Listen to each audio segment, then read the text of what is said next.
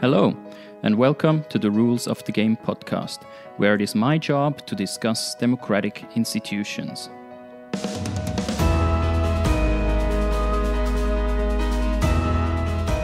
In today's episode, I discuss power-sharing democratic institutions in Switzerland with my guest, Sean Müller. Power sharing is a crucial element of the success of Swiss consensus democracy. Yet it was a long and troublesome process that started with lots of social cleavages. Not only had two conflicting religious groups, the Catholics and the Protestants, to be integrated into democratic agreements, also 4 languages are spoken in the different regions, and 26 cantons have different cultures, traditions, and each wants to have a say. Switzerland, thus, was an unlikely case to become a consociational democracy. Sean Müller and I discuss milestones in the development of the Swiss constitution and its democratic institutions. Important power-sharing institutional pillars are federalism, a proportional representation electoral system, a federal council as executive government, and direct democracy.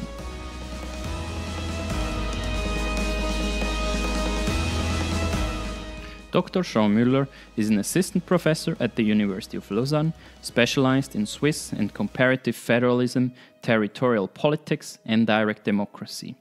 Our discussion is based on a recently revised edition of the book Swiss Democracy: Possible Solutions to Conflict in Multicultural Societies, written by Wolf Linder and Sean Müller. I can highly recommend the book to better understand Swiss institutional development and possible implications for other multicultural societies. You can find more information on Sean Müller's projects and work on his website, and he is also an active member on Twitter. And I link to both in the show notes.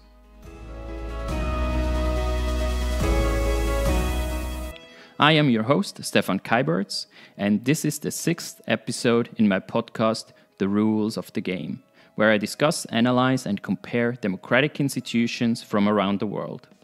I am a political economist with a PhD in economics from the University of Bern in Switzerland, and I previously held positions at the London School of Economics and Political Science and the Center for Global Development.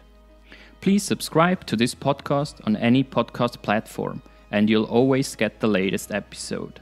A great way to support my work is to leave a review on your preferred platform. You can find me on Twitter at Skybirds, and you can find show notes with links to all material discussed on my website, rulesofthegame.blog. Now, please enjoy this wide-ranging conversation with Sean Müller.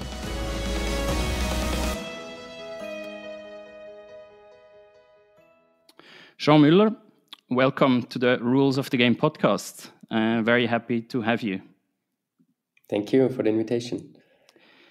So as usually, I want to give the audience a brief introduction of your background and of your kind of personal relationship to democracy. So what is your first memory of democracy? Well, in Switzerland, people have to be from somewhere, somebody once said. It doesn't matter who you are, you have to be from somewhere. I'm from Canton of Glarus.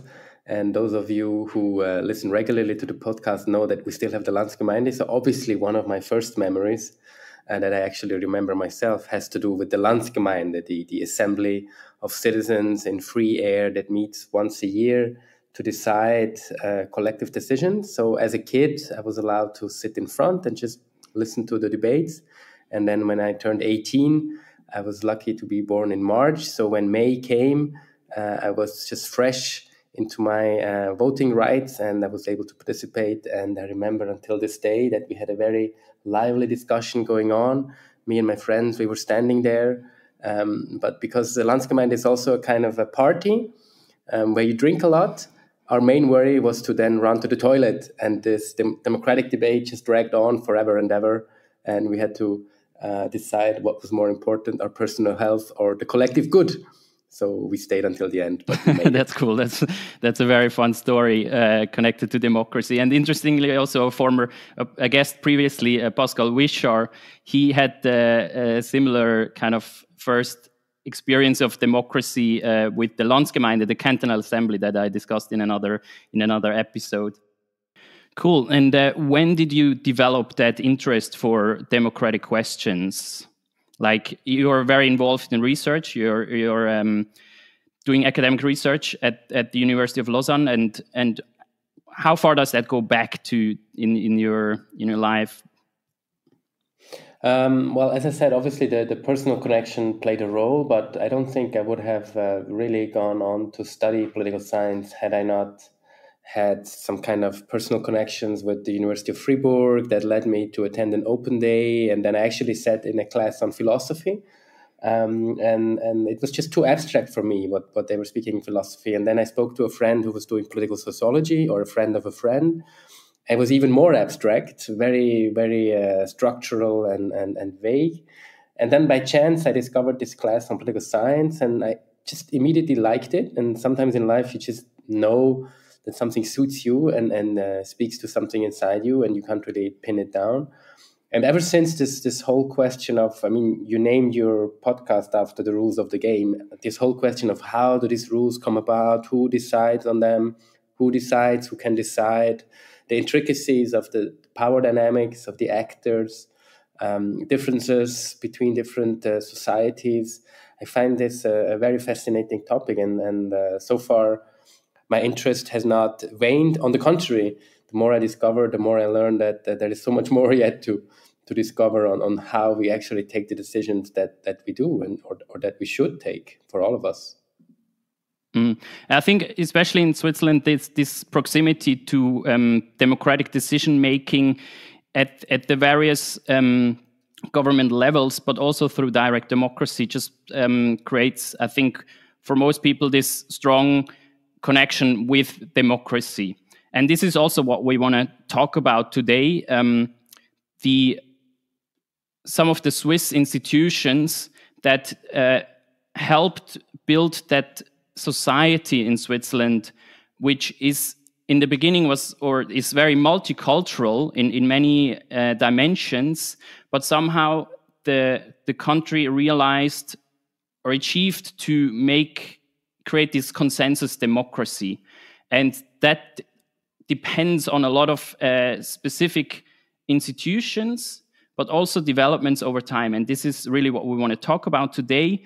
And maybe let's start with Switzerland kind of 150 or 200 years ago, what it looked like and what made it actually an unlikely case in some respects to become a consensus or a consociational democracy.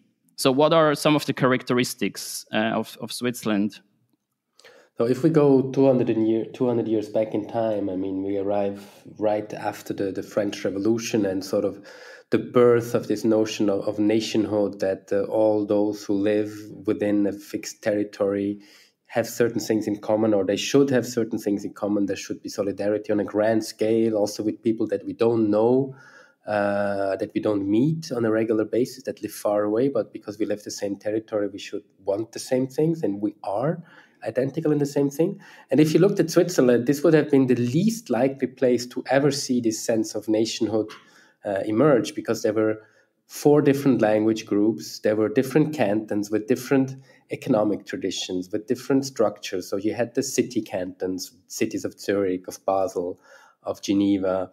You had the rural communities where people basically just lived on subsistence economy, and you had a few feudal elites that made a lot of money with sending the poor Swiss who could not afford food into the army. So mercenaries were a big thing. So you had all those different, and we haven't even talked about religion. So religion, it's hard to realize today that religion was actually the most divisive factor, not just in Europe, but especially in Switzerland. We had 4 civil wars dealing with religion. So different beliefs of what is the right way to live and so on and so forth. So all these differences, they were all present. So we didn't just have several languages. We didn't just have several religions. We didn't just have different economic and historical traditions. We had all of that. Plus, we had big nation-state projects going on around the whole country. So you had Germany in the north, France in the west, Italy in the south. So in a way, if you had to bet your money on something, you would not have betted on Switzerland becoming an independent, multinational, or at least plurilingual country. you'd have just predicted that it would be partitioned and absorbed into the respective bigger, more powerful nation states. Instead, the exact opposite has happened. Yeah, exactly. And so we can really summarize as Switzerland being a multicultural country with two strong religious groups, the Catholics and the Protestants, that came out from the Reformation period in the 16th century. And then we have the four different languages, German, French, Italian, and Romansh, that really made it an unlikely case to become a consensus democracy. And so briefly, let's go through some of the stages of constitutional development that were important. And mainly, I would say we could also summarize that the country went from a system that was more majoritarian and in some sense winner take all, and became more of a integrated multi-party democracy. So the first point was, or an important point in time, was obviously the writing of the modern Constitution of Switzerland in 1848. And then tell us a bit about some of the milestones in the development in the decades that followed. It's hard to decide where to start, because where we start decides how we tell the story, in a way. My former supervisor once told me history is too important to be left to the historians. It should be the political science job to explain history. So let's do justice to the historians and start in the very beginning. I mean, in the Middle Ages, there was a series of treaties signed between these different communities: rural, urban, Catholic, Protestant, mountain, valley, outside, inside, oriented. So over 500 years, you had a tradition of treaty making. So when it came to, now we may take a big jump to 1848, when it came to 1848, this pattern of first sitting together around the table and deciding on a document was already well established. It was already a practice that had been done by the fathers and the forefathers and the forefathers, not the mothers yet at that time. So there was a precedent. And at the same time, there was enough commonality among those different groups that led to a sort of common denominator as to what modern Switzerland should look like back in 1848. Because even those who were in favor of a more centralized state, they did not want to abolish the cantons. Even those who wanted to have a unified economic system, they had no interest in imposing a single language. There was no interest in imposing a single language regime, because all you wanted to do was make money for the winners of the Civil War in 1847. So they could all agree on a compromise. Obviously, some were more happy than others, but the basic compromise was that we create a new state, a new level above the cantonal level, but it's a very minimal level.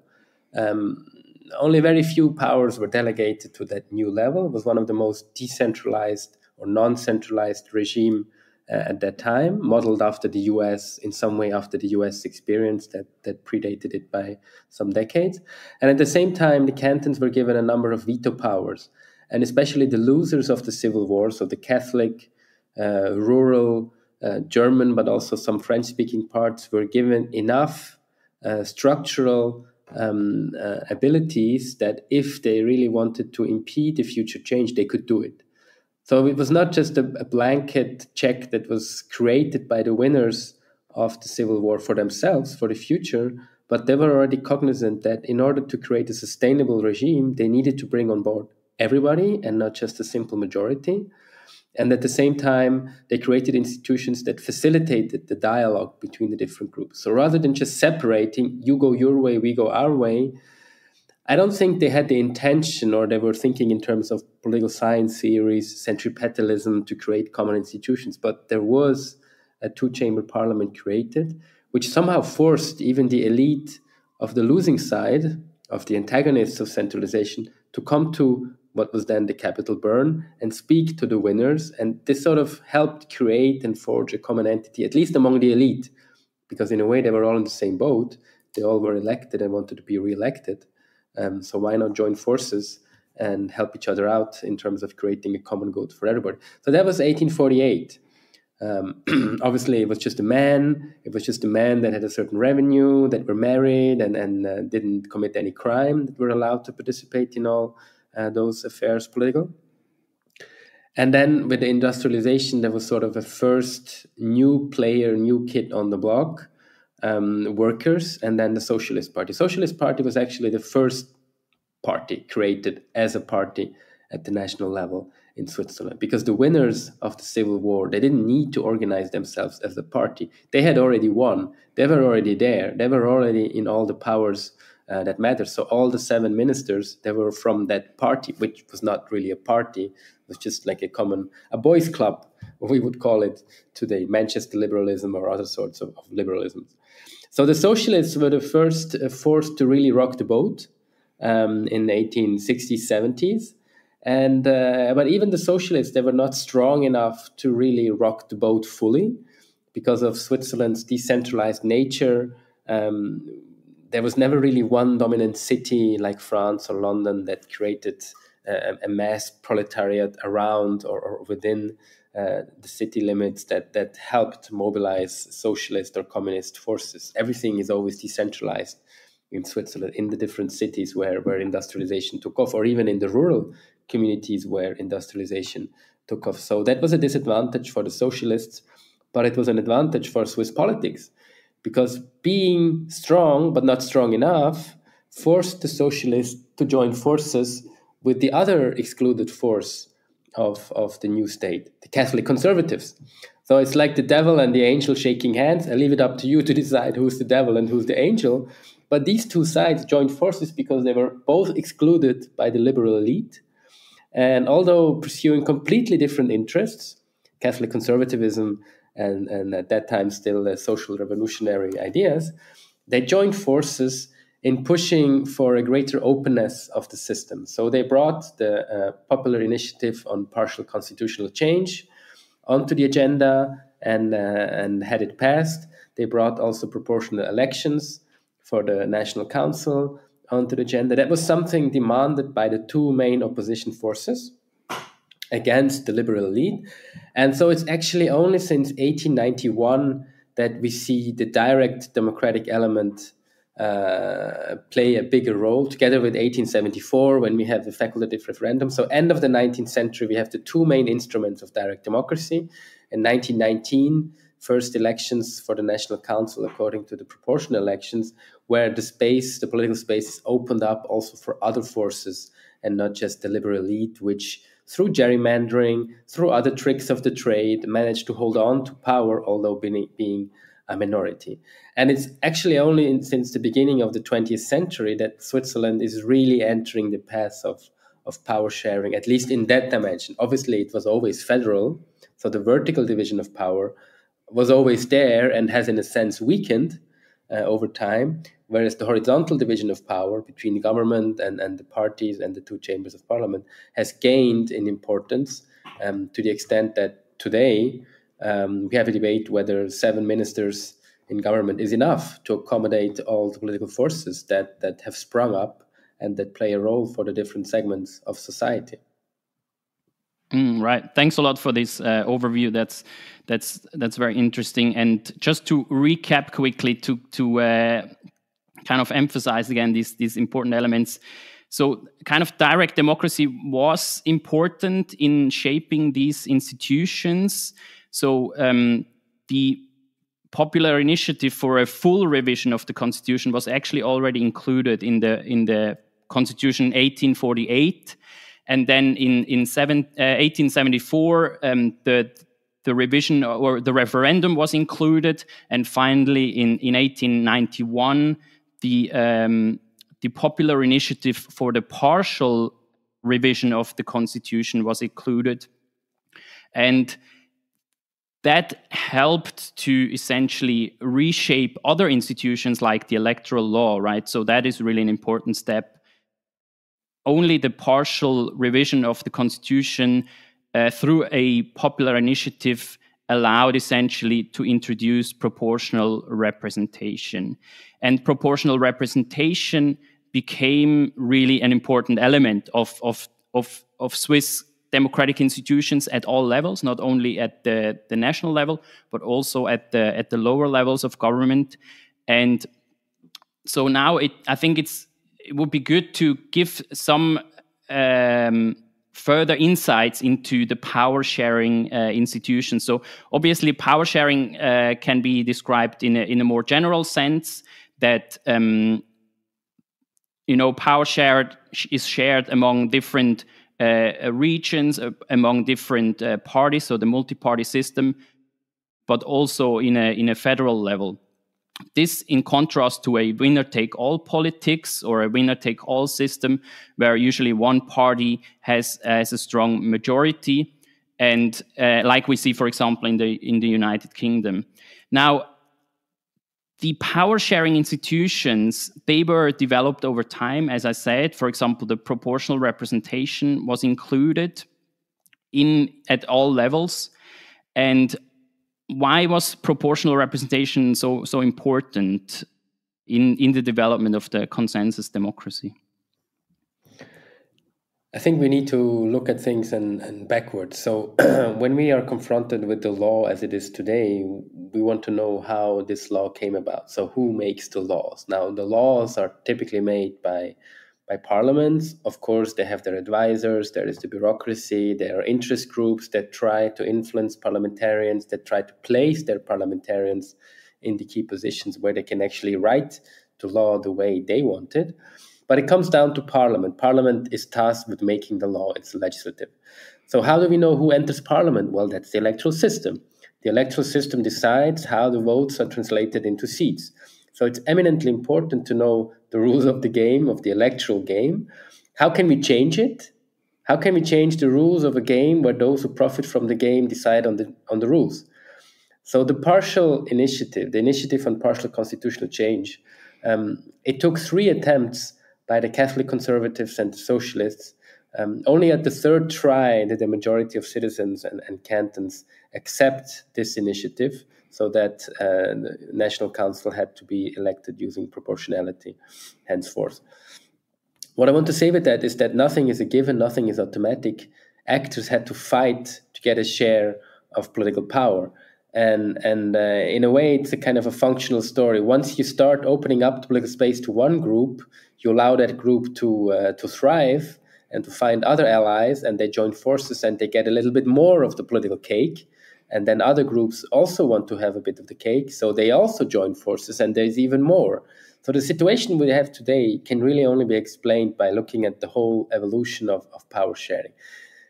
In fact, today it's hard to find an institution where power is not shared. Even the Swiss people, you would think that, okay, Switzerland has direct democracy, so once the people decide, that's really the institution we turn to. But guess what? When you want to change the constitution, you need a majority of the people and of the cantons. And how each canton votes is decided by the people in that canton. So it's perfectly possible, and it happens, in fact, more and more, that you have conflicting majorities of the same people, just because you count them differently, how they are distributed territorially. So even the people have to share power with themselves. So there's no institution where there is no power sharing. Now, which institution you want to look at first depends whether you're an elitist or a populist. We can start with the people and discuss the differences within the people and the parties and the regions and the languages, or we can start with the government and look at how the government operates with 7 members that formally at least all have the same amount of power, and yet they are elected based on a party ticket, which means somehow they have to cater to the party interest, but at the same time they have to share their party interest with other powers. And that is really a speciality, I would say, of Switzerland, in that sense that the government is consisting of 7 members and is a body, a council that together decides on government issues. Now, that depended a lot on proportional representation as well, or it kind of only proportional representation allowed for a better representation in government, because the parliament is electing the federal council. So the federal council is an institution which is quite unique for Switzerland, but it's a very strong power-sharing institution. Why do you think that not more other countries use that type of institution? Do we know that, or is there a reason, or is it just that other institutions were more, I don't know, present internationally and were adopted more often? It's a good question. I don't think anyone has the answer to why not more countries adopt the Swiss system of having 7, or it could be 9, it could be 5, it could be 11 equally powerful ministers elected by parliament, but once they're elected, they're not accountable to parliament during the whole term of their mandate, nor can they dissolve parliament. So it's a peculiar mix of presidential parliamentary system, plus there are 7 and not just 1. Obviously, past dependencies play a big role. Several countries chose a system and then stuck with it because it somehow always worked for them, so why change a winning team? In Switzerland, 7 was kind of the agreed upon number back in 1848, in allusion to the French directorate that had 5. It was a big enough number to give everybody a little bit. So already, even though there was just one party in quotation marks in power in 1848, the members of the government represented different areas, so they were from different cantons. For instance, Canton of Bern and Canton of Zurich have almost always had a representative in the federal government since 1848. At the same time, there was always at least 2 Catholics. Obviously, these were Catholics with a liberal inclination and not a conservative inclination, but Catholics nonetheless. It could have been perfectly possible to occupy the 7 seats already back in 1848 with 7 hardcore liberals from the 7 winners of the Civil War. But instead it was chosen, it was a deliberate choice to give the minority also at least some share of the power. I suspect it was a self-interested choice in order that decisions are applied and adhered to. Better to include and broaden the alliance to ease the application. Other countries have chosen different paths. Doesn't mean that other paths are wrong. Doesn't mean that this is the only path, and our path or the Swiss path has some disadvantages as well. So no system is perfect. So you have 7, they need to agree. What if they can't agree? Or what if they don't abide by a lot of the informal rules? A lot of Swiss politics is decided or regulated by informal rules. So, for instance, the council can very well decide with a majority vote within, but towards the outside, it is expected that each member defends the decision once taken by the council, even if you personally and even if your party strongly opposes that decision. So, depending on who you are, which party you're from, it forces you almost into a schizophrenic role, because you have to wear 2 hats, or you have to leave your party hat from before you entered government aside and adopt the new hat. You're now a member of the council. And that can be looked at as a disadvantage, because how do we know who takes decisions if it's all of them? If it's the council without a face or 7 faces, who do we blame if things go wrong? It's easier to have one person and replace her or him than replace all 7. It's much more revolutionary, and Switzerland is not the country for revolutions. It's much more evolutionary. Yeah, exactly. And also, obviously, our accountability is a big issue. Like in the US system, where, for example, where you have a president, it's clearly who is accountable, right? And with a body that is consisting of 7 members, and they are elected by parliament, accountability is obviously an issue. And there were tries to actually have the federal council elected by the people, but that proposal was rejected. Interestingly, also these power-sharing executive councils, they are used also at the cantonal level. So there's different versions, different sizes. Some are elected by the people as well. So there's really the element of federalism that now comes in, where we see this experimentation of different versions of the same institutions at the subnational level. And I think that's also an important element of the Swiss democracy, because a lot of the institutions, like, for example, proportional representation, have been tried before at the subnational level and have and different cantons have experimented with them. And then finally, there was kind of a consensus at the end which institution might be the most suitable at the national level. The federalism is an important element as well, and that was crucial, I would say, to balance power between the central and the subnational level, but also to integrate all the various cantons in one kind of central government institution, so that all the regions, all the languages, but also the religions were balanced. And so I'd like to discuss federalism a little bit more in detail. What do you think are the most important elements of Swiss federalism, and how did they help to include the religions and the languages? I think if we speak about Swiss federalism, we have to realize that it's a bottom-up affair. So the question is not, as it is in other countries such as Belgium or India or even Germany, how much power do we decentralize to the local level?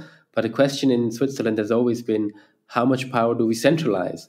Because those who held power initially, and in some domains still hold power to a very large extent, are the cantons. So that the point of departure was already a non-centralized state of affairs, where you had 25 or 26 members of the family, and at least a large majority of them had to agree to now delegate something to the head of the family, or to the grandfather, or something that is just above and higher than them. So that's one thing. And the other thing is that federalism is not just division of power, but it's also cooperation. So for all the things that you divide and separate and hand out to the little cantons, there is always a domain where the national level is in charge, but includes the cantons in its decision-making. So we talked about the two chambers of parliament. There is a whole half of the parliament, so the Council of States. Each canton gets 2 seats, no matter their population size, no matter their language, no matter their historical origins. So also when the canton of Jura was created in 1979, out of the fringes of canton of Bern, it was accepted as a full canton and given 2 full seats in the Council of States. So you have the equality principle that plays a role, but you also have the co-determination. So cantonal, nowadays it's the members of the Council of States are elected by the people. So it's not the cantonal governments that sit in the second chamber as in Germany, but it's at least the cantonal, or at least people there perceive themselves as defending also their cantonal interests. So you always have kind of a second opinion at the national level. You don't just have the national outlook, the people's chamber, the national council that is elected using proportionality to give a better sense of the variety of preferences that exist in society and Swiss society. But you also have the Senate, the Council of States, to provide the other perspective, the territorial perspective, which oftentimes goes in the same way, but sometimes also has a radically different view, because they are tasked, at least that's the idea, to defend federalism in the sense of defending the division of powers between the national and the cantonal level, but also between the cantons. So the cantonal borders between the cantons, they also play a great deal for federalism. And they are also jealously guarded. We haven't had a single case of seriously entertaining cantonal mergers. There were 2 votations, or 3 in total for 2 cases, and both failed clamorously. Nobody wants to merge his canton or her canton away with another canton. Yeah, exactly. And this territorial aspect of federalism is really important, and I think also helped the people to kind of balance, to give up power to the central, or to the cantonal and the central government, but also keep some aspects and the possibility to shape institutions at the local and the cantonal level in their own way. So that was important for religious minorities, but also for all the cantons that have different cultures, different traditions, different dialects, etc. So that balance between giving up power to the central state while retaining quite a lot of decision power at the regional local level. That was important, and not only in terms of political power, but also in terms of financial, like tax matters. So only a minor share of taxes are actually paid to the central government, and the bigger part of the taxes you pay are actually staying within the cantonal boundaries and help shape public goods at the local level.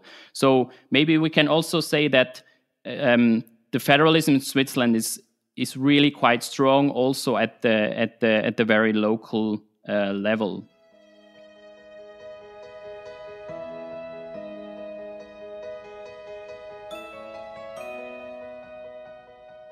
There are two other elements of Swiss federalism. One is the intercantonal cooperation, and the other the fiscal equivalence mechanism. The intercantonal cooperation is essentially agreements between two cantons to jointly provide public goods or work together in a certain area.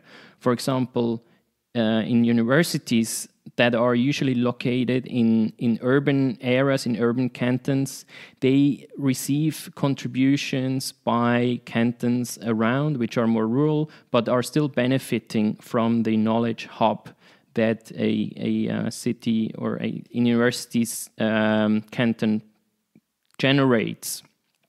So, for example, between the two cantons, Basel City and Basel Landschaft, the rural areas of Basel, there are over 100 agreements in horizontal cooperation.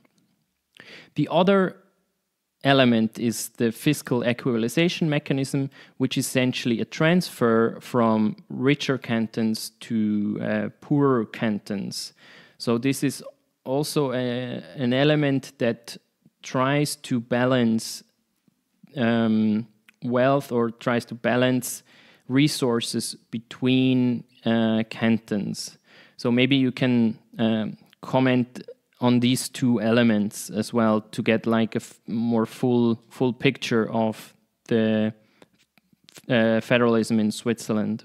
Yeah, it's absolutely important to not forget the horizontal dimension of federalism. So I take the intercantonal cooperation first. I mean, we had a colleague of mine did his PhD on that, and just the task of finding out how many contracts exist between the different cantons and are currently in force took him a couple of months, because there is no central database of all these contracts, because every canton autonomously decides if they want to do a contract with who on what. And sometimes they archive them better or worse. Sometimes these contracts are very old, and he actually unearthed a couple of contracts and informed some of the cantons that they were a member of that contract, although the contract was like 100 years old, but it had never been resigned, so it was still technically. I mean, some of these things are minor issues, like agreement on where exactly the border between two cantons goes, if there is a river and the river changes. So we're not talking high politics. But some of those things are actually important. For example, there is a major treaty on harmonizing the education system, because primary education is still a cantonal domain. But to avoid a situation where if a family moves from one canton to another, they have to completely change the textbooks and are completely lost because the system is so different, cantons more or less voluntarily, under pressure from the federal level and from some of the parties, agreed to at least harmonize their curricula, and agreed on common structure for what kids should learn in the primary school.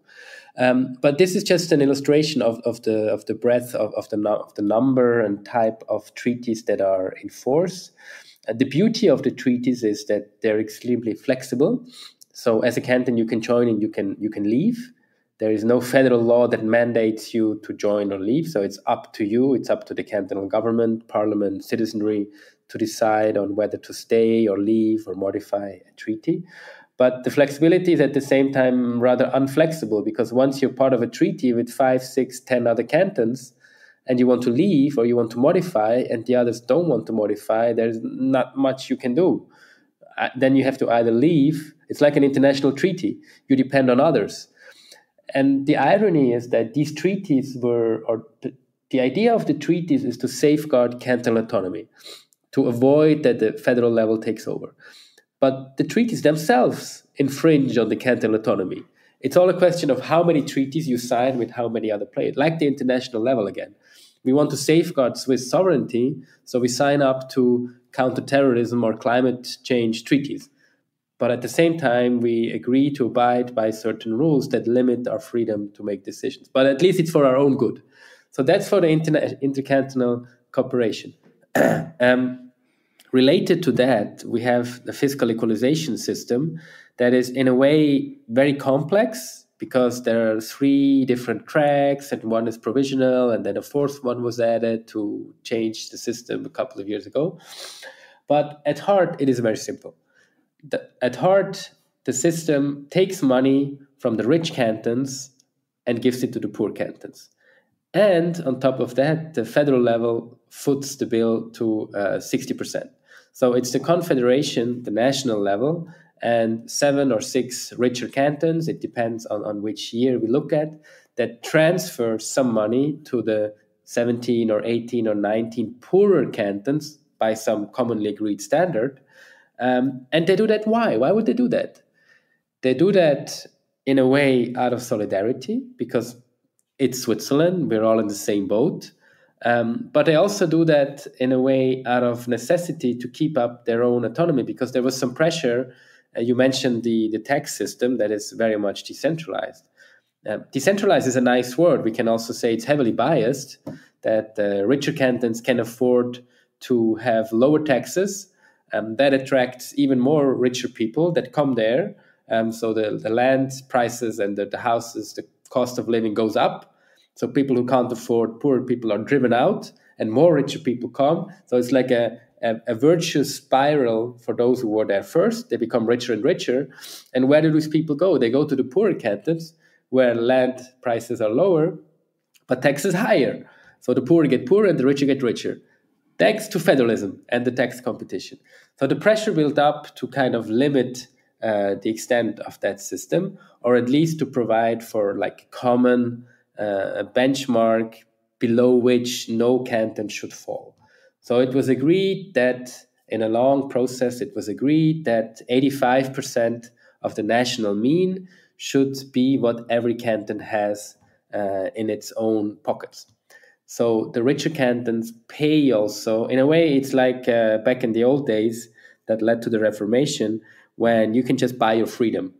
You can buy your tax freedom by paying some money into the fiscal equalization system to satisfy those poor cantons, to satisfy the left-wing parties, and that they stop pressuring for a centralization of the tax system.